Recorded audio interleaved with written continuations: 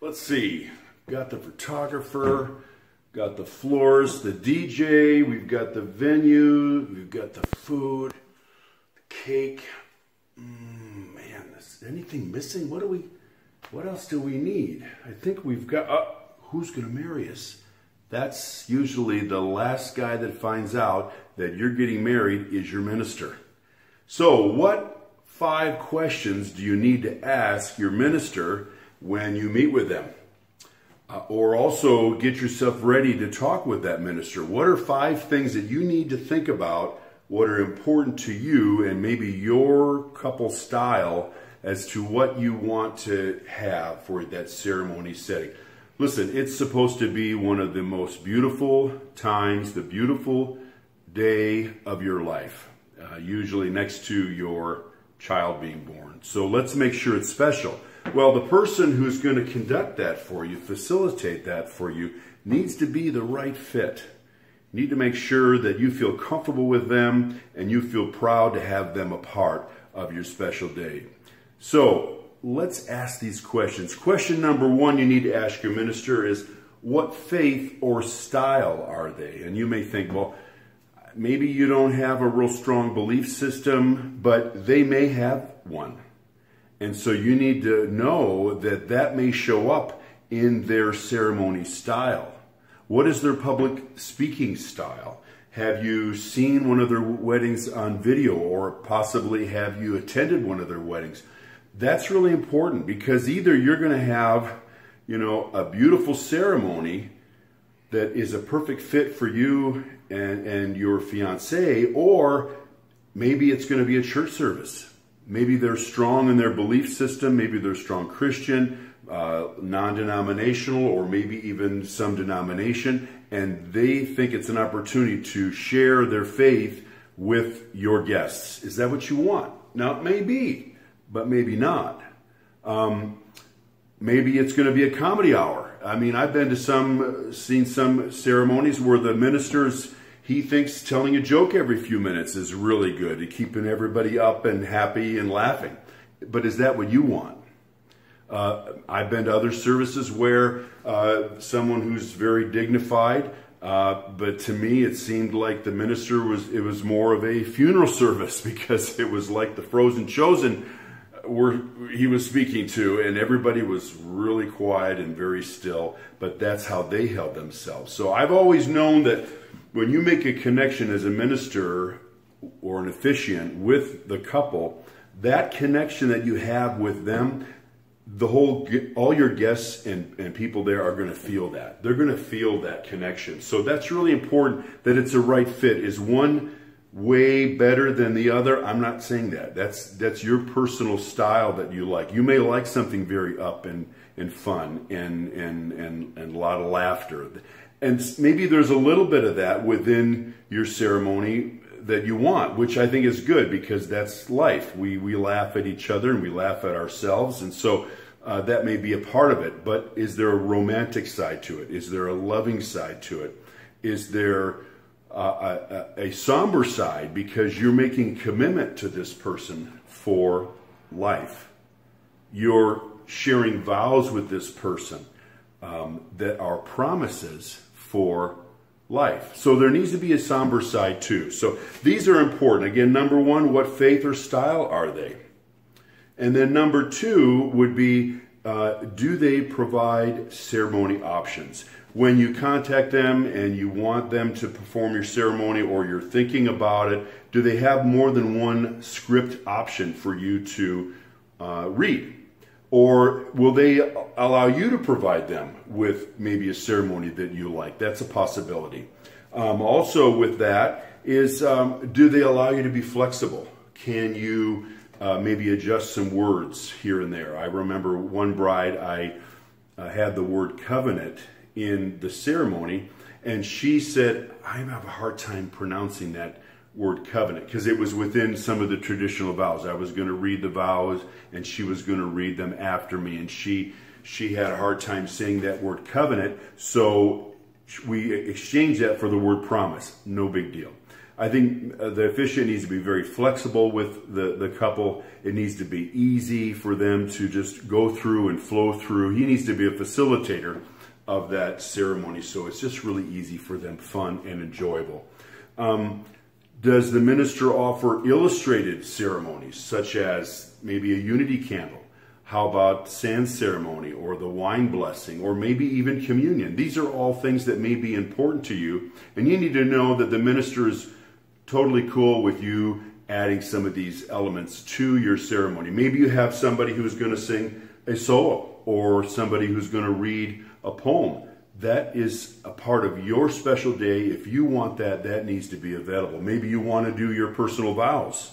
Then that also is a part which needs to be incorporated within the ceremony, okay? Number 3 is, do they offer a pre-ceremony planning meeting? Now, a lot of weddings have a rehearsal, and usually the wedding coordinator is there to conduct the procession along with the recession. And in that process, you're learning where to stand and where the flower girl is going to be and the ring bearer and the process of coming together and lining up and then exiting after the ceremony. Sometimes ministers will attend that rehearsal. We found it better for a pre-planning meeting where the minister meets with the bride and groom and we go over all the details of what takes place once the bride gets to that place where she's going to be handed off to the groom, and then the minister takes it from there, and then we go over all the details of what's going to take place in that ceremony. We structure that and we plan that together with the couple so that when that time comes in the ceremony, the bride and groom know exactly what's going to happen because that minister is going to facilitate that whole process. Sometimes the bridal coordinator, maybe day of event coordinator, doesn't necessarily want the minister to be there to practice all that then, because they usually like maybe to take 45 minutes and to run through the procession, recession, and then let the minister do that at another time. So we found that works best to meet with the bridegroom maybe 30 days prior. That would be best. That's a good window. So that's number 3, offer a pre-ceremony or planning meeting. And then number 4, what authorization do they actually have to perform a ceremony? Okay, now there's a family code in Southern California, and that is from 400 to 402, which is basically this, that a denomination or a ministry authorizes through ordination or license a clergy to solemnize a wedding ceremony. So that's what we have as well. I at one time was an ordained minister. I now am a licensed minister, have been since 1987, and I have performed countless. I think we figured, oh my gosh, we've probably done about 600 weddings just since 2005. Now, I haven't done all those ceremonies. I've done most of those have been flowers. But we've done many, many ceremonies. I probably average about 2-3 a month. And we love doing it. We love taking care of people. But that's the need to be authorized by the state so that when you send in the license, they see that you are a licensed minister and that it's actually a legitimate ceremony and a legitimate wedding. Okay? Now, number 5, which leads us into the license, is what happens after the ceremony. That's something you need to ask your minister. What are they going to provide for you after the ceremony? So usually what happens is there's one person that is a witness, and that usually can be the best man or the maid of honor. It's not necessary that both of them sign the license. Usually one is sufficient. The minister also takes the license, he signs it, fills out some information, and it's his job to take that license and then mail it in. Where does it go? Usually there's an envelope that is from the county that the couple purchased the license at, and that license will be mailed back to that county, and it needs to be mailed back to the county within 1 week, 7 days. Now, usually that couple will have gone to the county clerk's office. They give you a 90-day window from the time you purchase the license until you get married. So you have 90 days to make that happen. And then again, the minister gets it after the ceremony. It's also good to maybe have someone who's designated to have that license available for the minister after the ceremony.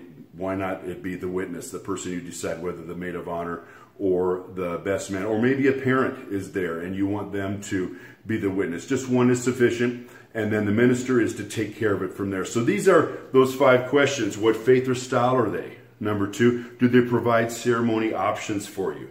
Number 3, do they offer pre-ceremony planning? Number 4, what authorization do they have? And number 5, what happens after the ceremony? So, hey, this is great for you to listen in on this. Hopefully this has helped you as you're preparing for your wedding.